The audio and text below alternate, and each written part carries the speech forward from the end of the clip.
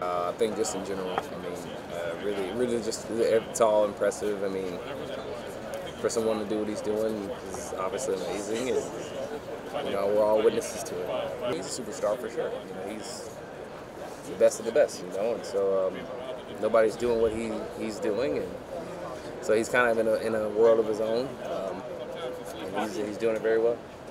I just talked to him a little bit. I don't know him super well, but he seems like he's got a great head on his shoulders and he can handle it. And honestly, it should be good for our other guys. You know, I think, you know, Mookie, Freddie, they're superstars in their own right, but I mean, the attention is going to be on Shohei 24/7. Well, when we drive in, there's about 30 people outside our parking lot that wasn't there my last couple of years. Yeah, we notice it, but I think it's more of that's a good thing. That means good things happen this offseason for the Dodgers.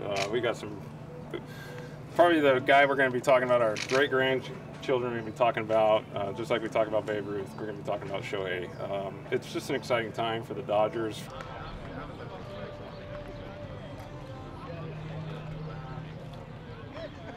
You know, to be teammates with Shohei is kind of like a bonus.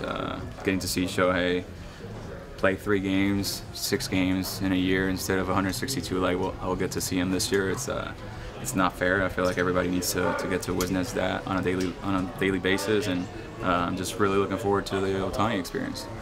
He's a great guy so far from my interactions with him, and I've enjoyed it. And you know, he's obviously a one-of-a-kind talent, and I can't wait to watch him all year. You know, it's cool. What's the phrase everyone says, like, hard work beats talent when talent doesn't work hard, and he kind of does both. So, you know, it's fun to watch and cool to see, especially when he's on our side.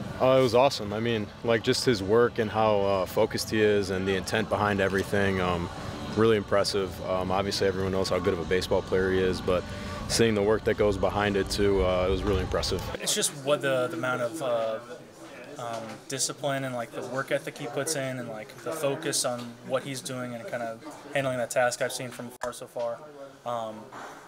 But I think you kind of see when he comes into the room, like he has that presence to him. Everyone kind of realizes when he comes to the room. It's pretty special. It's pretty impressive. Maybe you've had some very star-studded teams here in the past. Does it feel different with him here and Yushnu, like, you know, all the additions, but especially Shohei? It does. It does. It's I think that you've just brought in, you know, to be quite honest, you've brought in a whole, you know, brought in an entire country, and then you brought in essentially another continent. You've brought in 2 superstars in Japan. So I think that, you know, with the media, I mean, it's 2-3x of what we've ever had, and I think it's great for our game, and they're tremendous athletes and great men. So it's certainly much more different than we've ever seen. It's not just motivation. It's I feel proud to be in the same locker room with the best player of our generation. There's a war around him every day, all day. He's just kind of starstruck, I guess, because I mean, he's probably the greatest baseball player ever. And so